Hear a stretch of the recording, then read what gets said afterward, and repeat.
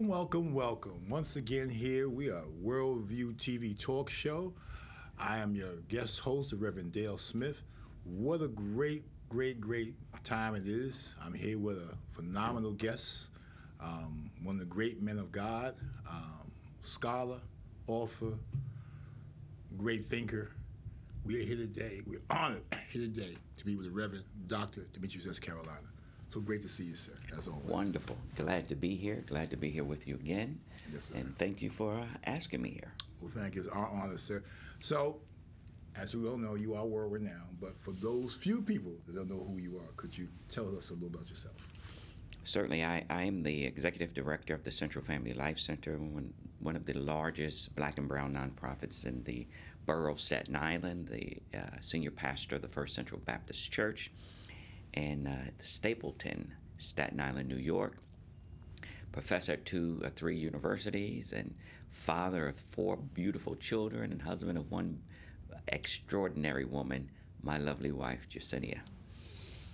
Man, great.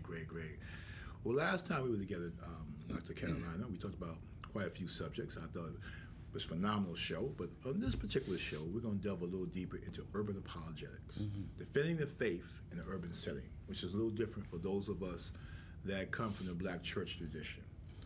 One of the questions has been on the mind that many times people from the African diaspora feel as though that Christianity is not a black person's religion, a black man's religion, when in fact, though, we know there's Asian African Christianity has been here forever, since its beginnings of times. So your thoughts on that and how we can basically educate and bring people aboard to let people know it's a worldwide religion. Your thoughts? Religion in and of itself is anthropomorphic. That is simply to say that we view, or our understanding of God tends to be honed from our own understanding of self. And living in a colonialized society where Eurocentric perspectives dominate the thinking, black and brown folks often don't see themselves in the ideologies of religiosity, right? We don't tend to see ourselves in the historic patterns of God, Jesus, Christ, these thoughts of religion. Having said that, people are attracted to things for which they can see themselves in. And so it is our responsibility as religious leaders, black, white, or something other than that, to speak truth to power and to speak to the culture of the people to whom we are responsible. Jesus himself, when traveling on the shores of Galilee from Judah, I think about the first miracle that occurred some 90 miles north of Judah in Canaan of Galilee. He spoke to the customs and to the traditions of the culture. So when Jesus himself, who is our prototype of what it is to be spiritual, what it is to be a minister, what it is to be a leader, can acquiesce and speak to the modern day reality of people, then we who are religious leaders should take note and follow suit and try to speak to the realities in which our people, the people whom we serve, speak. I just want to throw in parenthetically that those who are spiritual leaders to those who follow them. And if you cannot speak to the followers, then who are you leading? Right? It's a fiduciary responsibility, you see. Yes, sir. I often say this, and I think it's true. People who call themselves leaders and have no one following them, they're simply taking a walk. So if you can't speak to the people whom you are serving, then what is your effectiveness? What are you there for? So again, we have to speak to the culture, right? Hip hop culture, to the millennial culture, to the Gen Z culture, right? To the tech savvy culture, to the Facebook, to the YouTube, to the Twitter, right? To the Snapchat culture, in order to capture them to keep them, and then to turn it over is another important point. Then to turn it over to them to lead the way. Because to no small extent, leaders must be better at following. Yes, sir. And I know I'm leading you when you take on what it is that I give you and then and make it your own. So then I can follow your lead. Does that make sense? Great sense. And so I got like 1,000 questions after you said that. So to that point, and kind of double pronged, with that said, and you basically spoke to, but I want you to particularly speak to those alternative religions. A lot of people going to African religions, of course the NOI, Nation of Islam, Nation of Gods and Earths, and of course the Hebrew Israelites. And many times they've gone that way, as you also eloquently stated, because of distortions of the whitewashing of Christianity. But then it goes the other opposite way, a blackwashing Christianity, or basically just throwing Christianity out the window. Your thoughts on that? So the bane, the krusk, the ethos of faith is humanity. The foundation of humanity is love. If and when we can lead from the theme and the mission of love, it delineates the power of these ultra perspectives, right? Culture, ethnicity, those are subsets of the human reality. We are all human beings. Jesus was not white. He certainly wasn't European. And Jesus was not black in that he was not African centric or African centered. He was global. Certainly we know, as we understand from all of scientific thought, that the first man was created in Tanzania, or found in Tanzania, Yes, sir. northern Africa. We must understand that persons, even until today, who are from that region have darker olive, brown hue, because that is a reality of the climatic reality of where they live. All cultures, all humans originate from Africa, Akibalan, the land of the dark people. And we then, through the Barren Straits, through other realities, traveled. At one point, we believed that the earth was one solid, Pangea, the thought, and then traveled and then separated. Having said that, we are all human. Even the construct of one's ethnicity is a man-made construct. Yes, sir. That is not real in the sense of humanity, right? So, of course, when we're dealing with power and dominance, culture, language, we then deal with those things that divide, that separate, man-made constructs. When we deal with the divine, we deal with love. We deal with humanity. Now, it may be easier at first to separate, but long-term, those things that last, those are the things that require time, require a real understanding that you must have something bigger than you leading you to affect positive change for the majority of people. That doesn't come easy. It requires some study, it requires some time, it requires some patience, it requires a whole lot of energy. But those are the things that last. So yes, there are factors, historic factors, especially living in the United States of America, where religion has been used to isolate, to denigrate, to enslave, to perpetuate myths and stereotypes that are the furthest thing from the truth from a biblical perspective. Absolutely. Right? But it is also true that faith, that in and of itself can take 2 or 3 hours to talk about.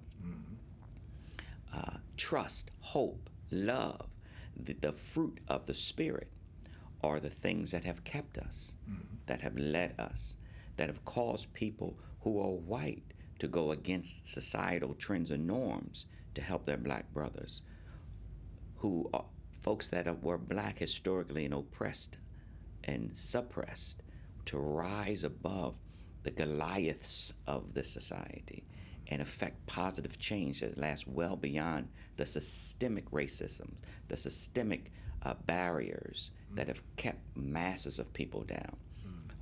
The only man in the United States of America who celebrates a federal holiday is an African American man, Dr. King.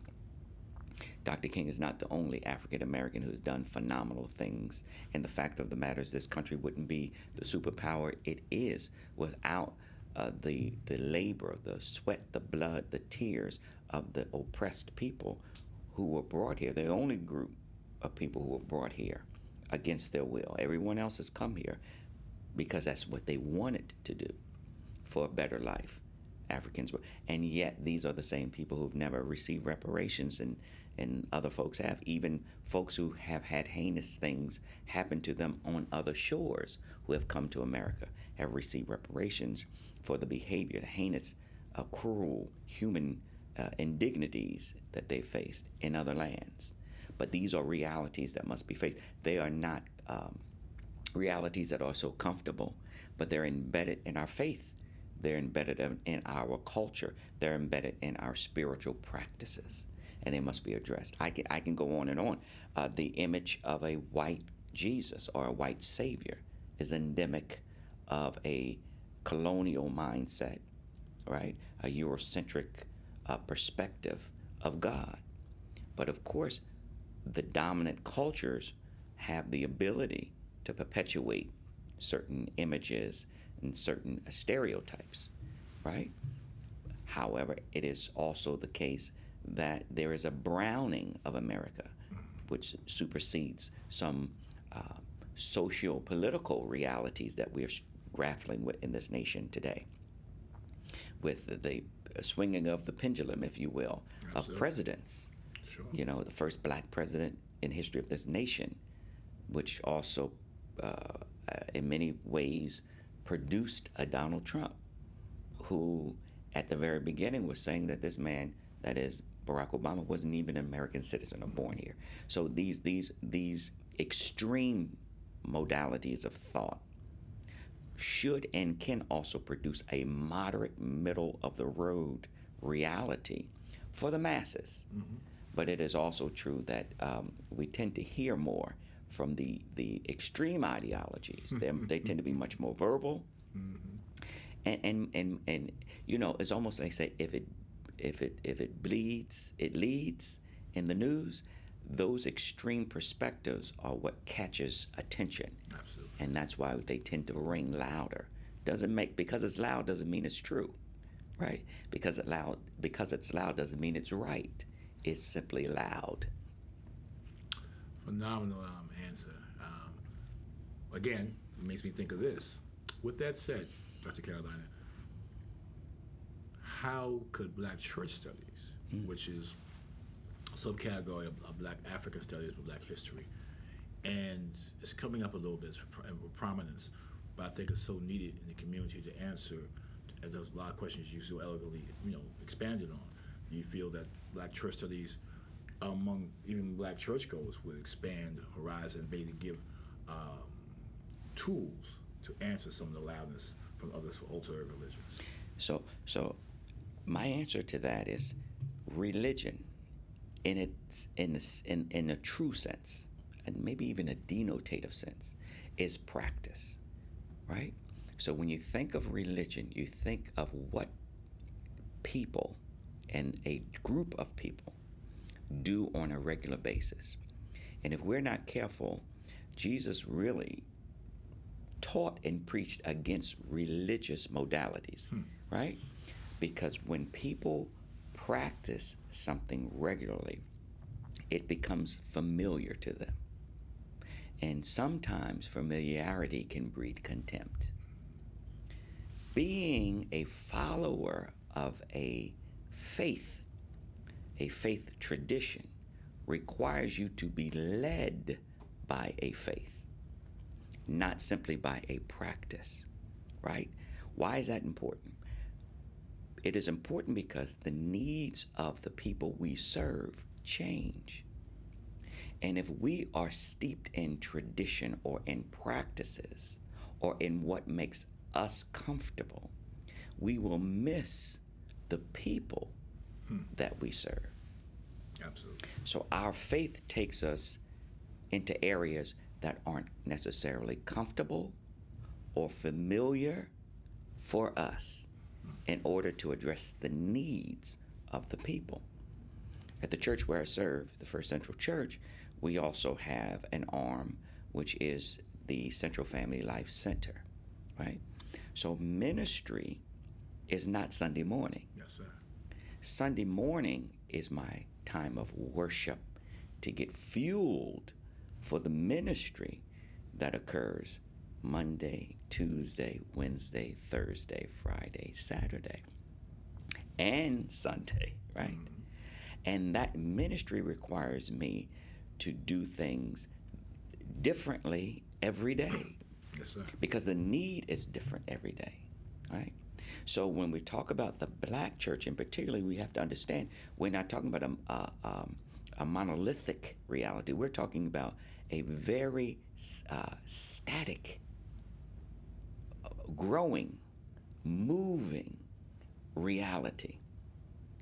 Because it was the black church that was at the forefront of most social change in this nation. And that same social change that was spun through the black church affected change worldwide. The same freedom songs that are akin to the gospel music of the black church stimulated movements throughout the world, right? Be it South Africa, be it Czechoslovakia. When the Berlin Wall fell, the song "We Shall Overcome" was being sung. Yes, sir. Right? Mm-hmm. So that speaks to faith. That speaks to meeting the needs of a people. A people meaning humanity, irrespective of culture, irrespective of race, which is also a man-made construct race. There is one race, a human race. We are interconnected. Like it or not, we are each other's keeper for the rest of the millennia that in which we live or survive as human beings, right? So there's an interconnectivity to humanity that speaks not to religion as much as it speaks to our faith, our belief in something greater than us, to do something greater than we want to do even, right? And then we can go to the next step, which is calling. What is your purpose? Because that speaks to calling, right? I'm not simply here to go to a 9-to-5 every day, pay bills, raise kids, and die. There should be more to my existence. Absolutely. There is a purpose for me. Every human being on this earth is called to something, right? Which can go to the ideology of gifts. Everyone is not gifted. I love singing. I'm not the greatest singer, however. Some other people have that gift to sing. I got to work at it, right? Yes, sir. But if you're gifted to do that and it becomes a passion for you and it changes people, there is a logical belief that is, in fact, one, if not your calling to affect change in this world based on that innate ability that you have to reach people where they live, right? Or where they are, to pull them to a better place, motivate them to a higher place. That whole reality is the black church, is the church. Not simply the black church, but the church. The most segregated hour in the United States is typically Sunday morning, where people go to what's familiar, what's comfortable. They go to where they practice. However, the most effective ministry occurs on Monday. Think about it. Where people receive what they need and go for on Sunday, and then put to practice what it is that they receive on Monday in the workplace, in the larger society. Absolutely. And thinking of needs, and obviously worldwide we definitely needs. But one need that is it pops out, and of course you eloquently talk about Central Family Life Center, which we've talked about and done great programs with, but still need to expand on mental health. Mental health in urban settings is obviously urgent need due to a lot of taboos, myths. That many African Americans don't believe that they should go to get help, therapy, counseling, and so forth. We had a couple of shows about that previously on this network. But I want to get your take on it. I know that you're one of the forerunners of bringing mental health through the community into the Black church. Your thoughts on that? So this is my take. My dissertation deals with healthcare disparities, Yes, right? sir. And how healthcare disparities, and particularly of men of the diaspora, affect their healthcare choices. I do not blame the victim for the crime, right?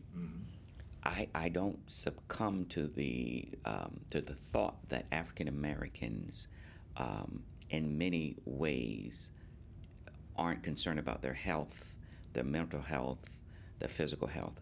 I subscribe to the fact that we live in a society where there are systemic practices that affect behavior and change, right? And so I'm going to give you an example. Something as simple as the Pampers commercial, where you see babies. The Pampers commercial will start off with a beautiful baby, full face, beautiful cheeks, little rosiness, and he's crawling or she's crawling, and they talk about the effectiveness of the Pampers and how they work. And then you'll flash for a second to another baby, another baby, another baby, and then you're in with that beautiful baby that they started off with, or a baby akin or similar to that baby. What in my example is missing is that typically the baby is a European baby or white baby. The other babies that are quickly flashed to are brown babies or darker babies or maybe an Asian baby, and then the last baby again. So you is a European or white baby. So you start off with a perspective or an image, and you're in with an image. And in your subconscious, the most important thing that is left with you about that commercial is that in some way, white is better than anything else. Now, there's a lot more to that, but that's the simplistic perspective of conditioning or mindset that I want to share in answering, that question about health. Yes, sir. So there are health disparities. Doctors tend to listen more tentatively to patients who are not black and brown. There's a whole systemic reality as to why black and brown folks do not receive the equal quality care that other people in this nation receive. And if that's the change, we have to deal and face these realities, right? It is not unlike the fact that until recently, in every urban setting, you had a Polish town or Polak town, and a you name a Chinatown, a little this, a little that, because people go where they're most comfortable.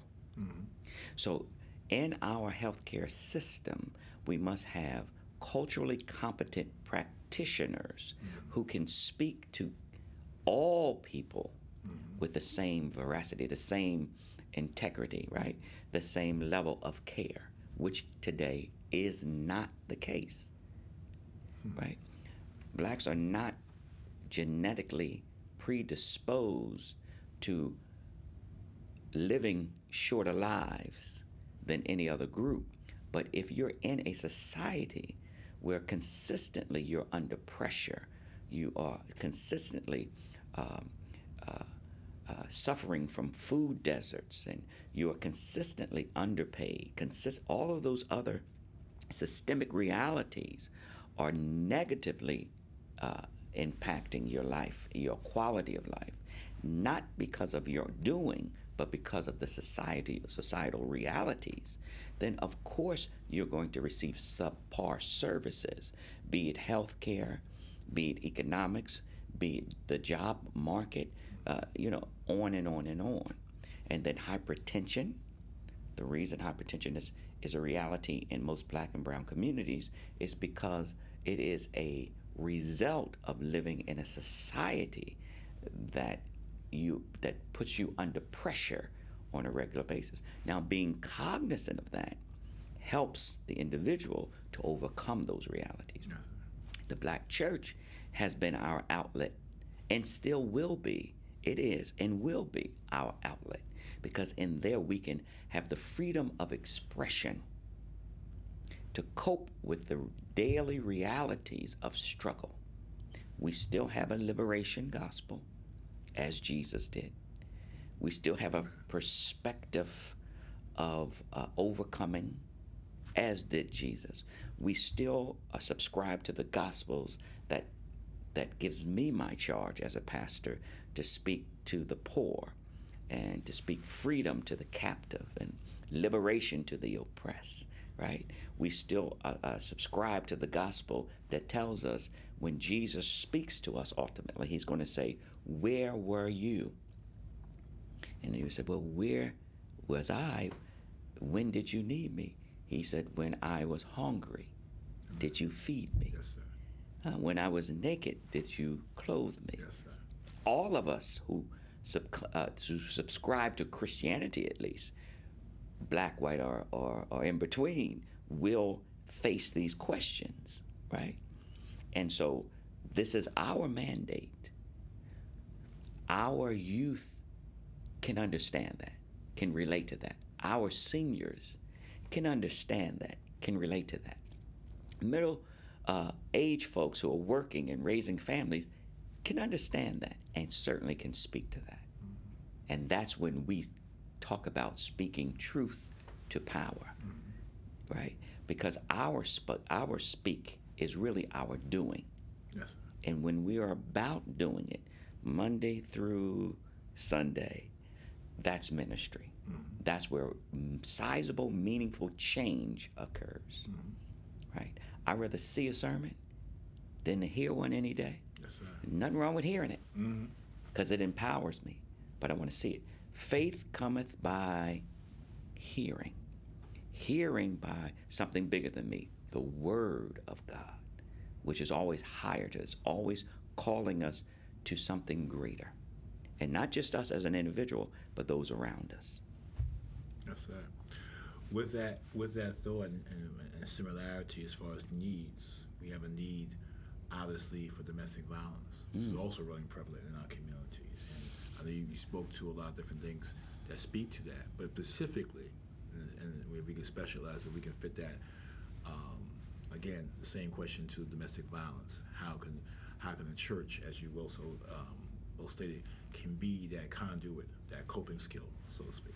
Your thoughts? So just like when we talk about mental health in the black church, and how the church on Sunday morning is our therapy, it is our therapeutic practice, right? Mm-hmm. It is our time to engage in worship. It is our time to engage in a release so that we can cope with the realities of the day. It is also the case with domestic violence. We have to speak to it and allow, in particularly men, while I will preface this and say that not only women are the victims of domestic violence, men are as well. And it's a growing trend, quite frankly. But we now, especially in dealing with the CMS, Crisis Management System in New York, and gun violence and various forms of violence. In our therapeutic models, we've learned that the focus shouldn't solely be on the victim as much as it should be on the perpetrator, because at some point, statistically, the likelihood is that the perpetrator, his or herself, were at some point the victim. Yes, sir. And so in order to break the cycle, we must have a identified focus on both the victim and the perpetrator. And then that whole notion of restorative justice comes in as to the fact that there at some point in the lives of these persons an inequity occurred, and that we have to take time to understand the perpetrator as well as the victim so as to restore them to a sense of wholeness. The church does that. The church does that for a domestic violence victim. The church does that for domestic violence perpetrators. Now, I would tell you why I know what I know from a very practical perspective. I pastored the church in the Bronx for 8 years, 7.5 years, and we had a growing trend of husbands coming to church. I did a whole series at one point for women in the church, and the series was called Loving Your Man. At the time, somewhat provocative, but I was given grace, and the church worked with me. And through that series, a number of husbands started coming to the church, and one husband in particular who became a deacon at the church. It was somewhat of a funny story. He started attending the church, sitting in the back on the back pew, and then slowly, the third from the back, and so forth and so on. We had a discussion on a Saturday, and he said to me, "Pastor, I want to talk to you tonight," but just before he became a member. And I said, "Of course, let's talk." And he says, "I'm going to tell you something. I started coming to this church because I didn't like you. I started coming to this church because I wanted to know what you were putting down." He said, "My wife started coming home, and she stopped arguing with me as much. She was cooking meals. She was doing things, and I got angry because this is not the woman I married, nor was this the woman I was accustomed to." And he said to me, I thought you were brainwashing her and something was going on. He says, but the more I kept coming, the more I started understanding that this thing really is real and it's really about love. Now, I said all that to say, it is also the case that this gentleman was a perpetrator of violence in his home for a number of years. All of that ceased. And through time, an atonement took place, a reconciliation. Just because he was coming to church and they continued to live together as man and wife didn't mean they were really man and wife. But at some point, they reconciled. There was a rebirth, if you will, of that relationship. And in that, there was a confession of hurt, years of hurt, and also a confession that the only practical means for which he could overcome this hurt was to hurt those whom he loved. So that domestic violence wasn't just against his spouse, his mate. That thing affected their children and their children's ability to effectively practice love to their mates and their children. It was systemic. But the breaking of those practices took work, took time, took, again, the foundational reality of our faith must be love. I said to the church I serve at now when I first got there, I'm not here to be friends. I'm here to pastor. And if friends come out of this, that's an added bonus. If you allow me to pastor you, I'll be the best pastor I know to be to you. And you will teach me how to pastor you. Now, that's real. The core of that is still love, right? Because person's notion of love, person's notion of friendship, a person's notion of all of those social constructs depends on a person's experiences, right?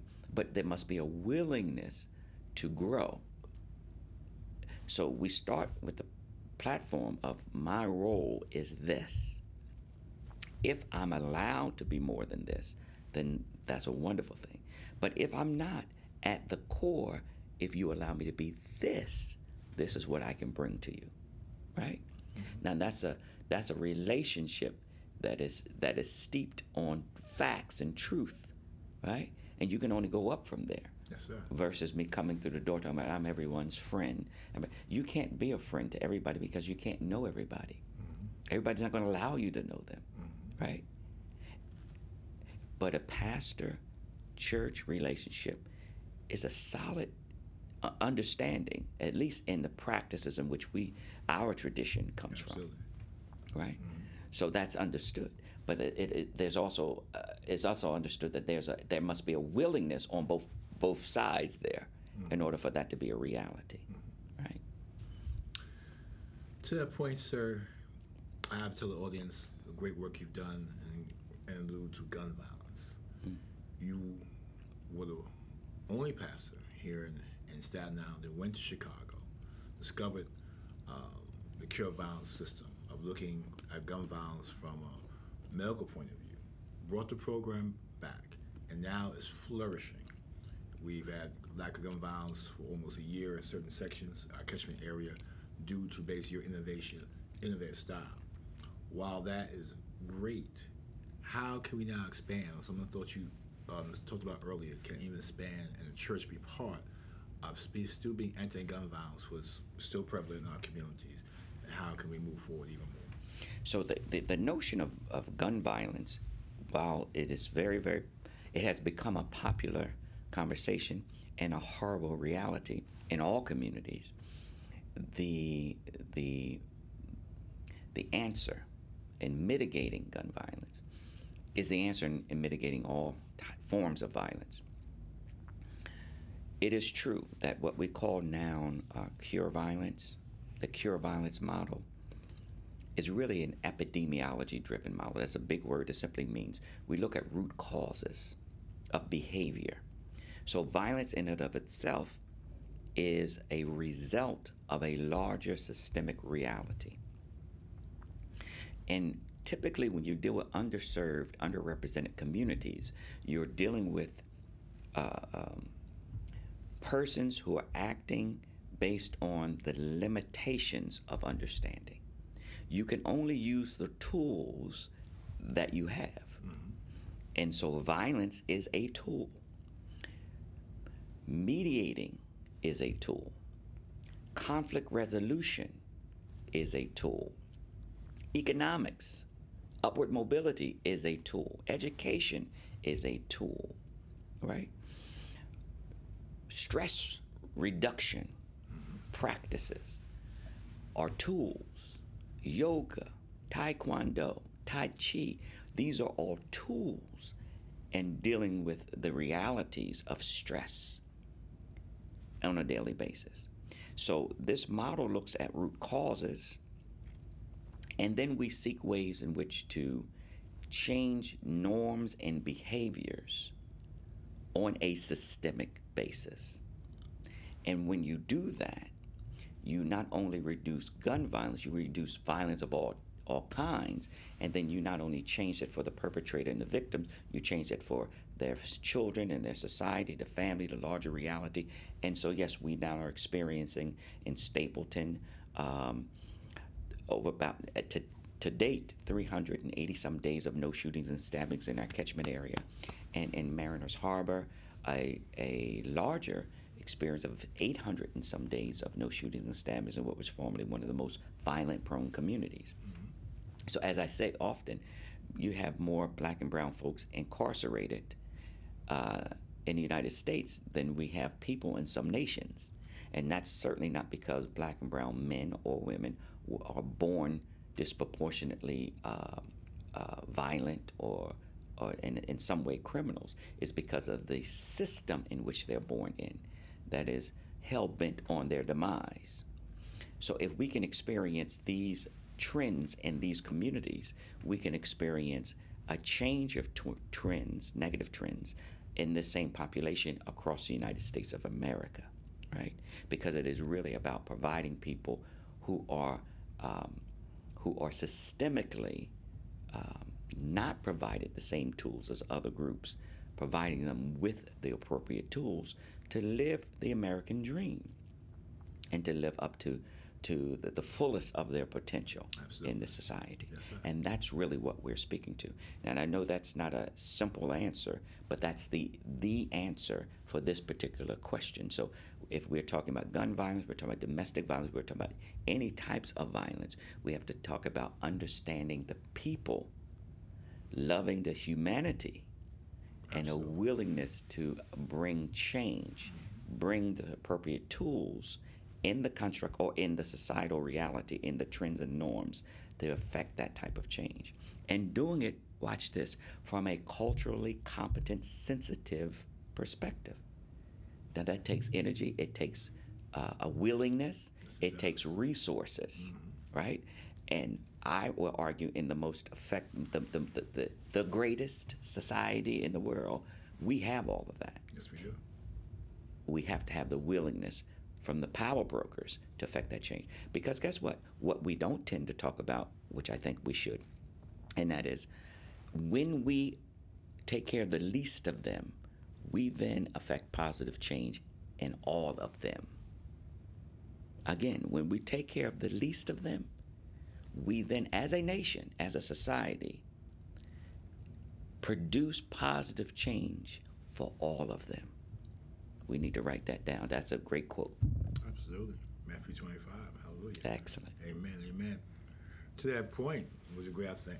Like to follow up on, and give me something to chew on. Shout to True to Life, which is our program. And I will add that True to Life is filled with credible messengers. Mm-hmm. These men and women are the persons who actually affect change on the ground every day, at night, during the day, in the middle of the day, who understands the language and the culture. And I'm proud of the fact that we are employing younger and younger. True to Life is the name of our CMS program in Staten Island. We have partner organizations in every borough who do this work and do it extremely well and extremely credibly, young men and women. Thank God for them and their willingness. And my job on a regular basis is to make sure that they have all the tools they need to, in fact, tool and empower the community, right? So everybody has a role to play, interconnected. And my job is to make sure these men and women grow beyond this programming into other areas to do great work so that there can be somewhat of a turnover so that the younger groups are empowered to empower communities on and on and on and on, right?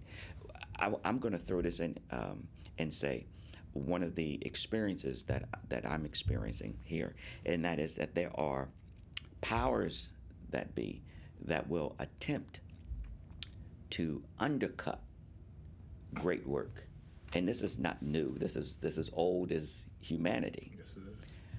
But what we are operating with is, again, a foundation of love, even in the workplace, dealing with communities that are under-resourced and under-nourished with love, so that when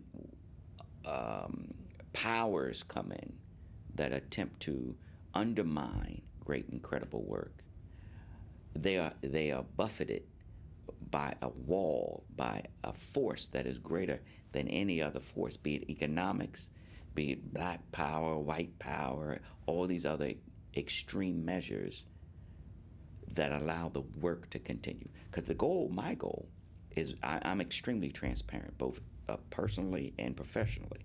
My goal is to build something that's sustainable and that will last well beyond my tenure.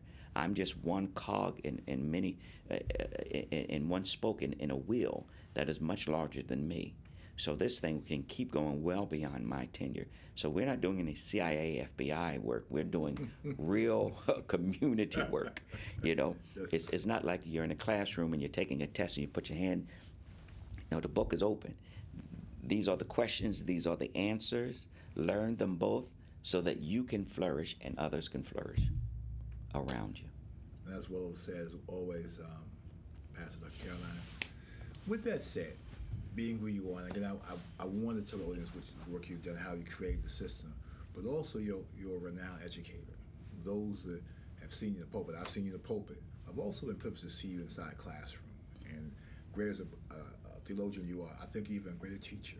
And I think that's huge, and you're great at both. To the point, go to a question of urban education. Mm-hmm. Main systemic things we talked about, mental health, domestic violence, gun violence, we see first start in educational level, the school level. As we're in 4 or 5 different schools under your charge right now. CFLC, Central Valley Life Center, dealing with those situations as we come to this new school year within a couple of weeks. September 8th, we're going to unpack what's going on with education, and we know we have due to the pandemic, due to being shut down. So we have, I want to say that we have fourth graders, sixth graders who really were fourth graders, and so forth, goes on and on and on. Yet we still have to unpack. We still have to educate these young people. And I know church is playing a huge role, as it always has. Again, to those who are anti-church, I want to say the church was the first institution that taught black people how to read and write. So I think that's huge. And I know you're proponent on that. So your thoughts on urban education in urban setting, and how we can help with that? Wow. My thoughts on education in urban setting, and how we can help in that. Well, as you articulated, we're in 4 different schools, and shout out to Eagle Academy. The last Eagle Academy in New York City was created, and I'm proud to say have graduated now 2 years running graduates in Staten Island. That's right. As a matter of fact, Eagle launched a school in Newark, New Jersey. Had a school in every borough in New York, with the exception of Staten Island. Started a school in Newark, and that was going to be it. But to the credit, our present day chancellor, David Banks, I went and met with him, and it's a funny story. I said to David, I said, I'm just not going to leave your office until we come to an agreement that there's going to be an Eagle Academy in Staten Island. And David just shook his head, and he says, Dr. Caroline, if you can get support for Eagle in Staten Island, then we're going to make it happen. And to his credit, that's exactly what happened, and I'm telling you, the school's doing great. And we're in several other schools, middle schools and elementary schools in Staten Island, and we hope to be in additional schools as well. Listen, urban education is, I want to say, is no different than any other education, but it is in the fact, and to the extent that there are more children to educate. But just like any other educational setting, we need educators who are willing to understand the children to whom they are charged, and to take the information and make it tenable, palatable, make it obtainable for the children that they're trying to reach. So that speaks to pedagogy, right? So our pedagogical, that is just the way in which we educate, has to speak to the children that we're attempting to educate, right? There's a great move with our mayor in looking now at dyslexia, because a large number of our children may not learn the same way as other children because they see the same information differently, right? Why is this important? We know that even in our prison system, most persons in our prison system are illiterate or don't read well. So it starts at the elementary level and then works its way all the way through. And if we simply just pass kids and pass them, we do them a disservice. We know we've suffered now 3 years running with a pandemic. And so children have not been exposed to information. Let's operate based on that fact and not just simply operate based on a historic system that has failed our children. Listen, we have great educators. I just don't know that they've been given the best tools. No one's blaming our educators, but there has to be a conscious acceptance of the reality that the system has not served the vast majority of our children effectively and efficiently. I believe our present chancellor is speaking to that. We know that he has the tools because we see the results of an Eagle and how the same kids who are in the same public school setting, and by the way, Eagle Academy is a public school. It's just that they look at the leader of that school. They make sure that that leader is proficient and competent and willing to serve the students, and that that leader brings to bear the same intensity in that entire school educational staff for the same students. And so Eagle experiences 90-some% of all their students graduating. And of those, a high percentage of those going on to post-secondary schools of learning and or some types of skilled training, trades training for their students. Well, if that can happen in an Eagle Academy, it can happen in any PSIS school in New York City and beyond, because it's really about speaking to the student. Now, we've experienced this, and we do experience this in school settings throughout the United States of America. But those teachers are aligned to those students and to their parents and to that larger culture. The same thing should be true of schools and across the city. Median, if you look at statistics, the median educator in the United States is a white female between the ages of 25 to 40. Given that fact, if in your school system there are a large number of black and brown young men, you may or may not be able to relate to these young boys. We need more black male teachers, or at least teachers who are competent in educating these children, right? I'm certainly not saying that a white female can't educate a black male child. I'm saying there must be a desire to educate that child and a willingness to learn what cultural realities this child has experienced prior to coming to the classroom in order to effectively educate them. Two young men wrestling in a hallway is not necessarily aggressive behavior, but it can be viewed as such. And then these kids can be classified as problems. And then that classification follows them throughout their educational experience into their adulthood. And hence we have the classroom to prison pipeline. All right? Yes, sir. These are, I've tried to take a very complex reality and make it as simplistic as I can possibly can. But that's the realities, and when we speak to that whole urban learning environment. Absolutely. I want to say that you're part of the counter to that.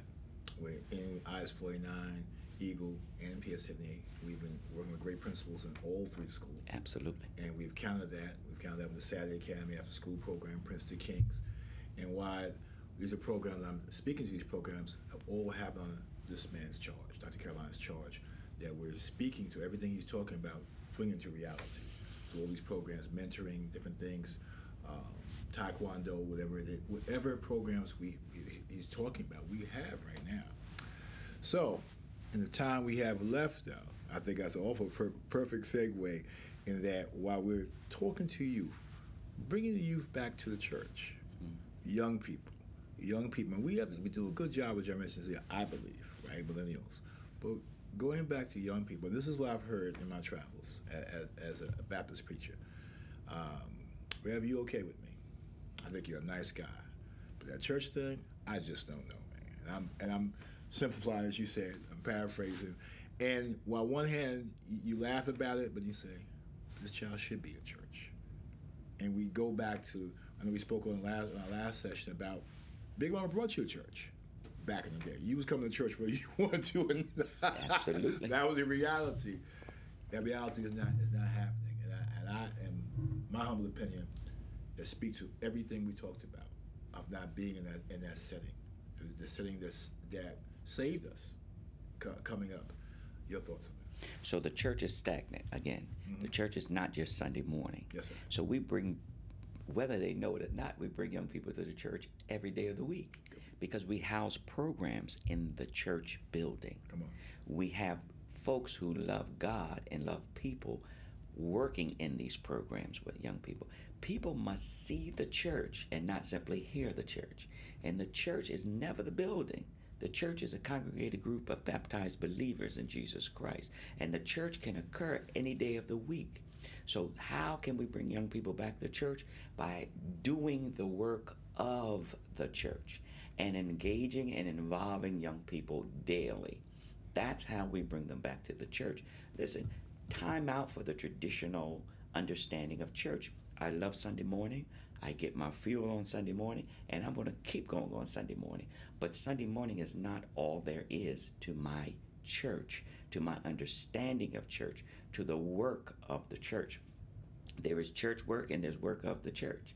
And everybody who knows me knows I understand church work, but my focus is always on the work of the church, as was Jesus's focus.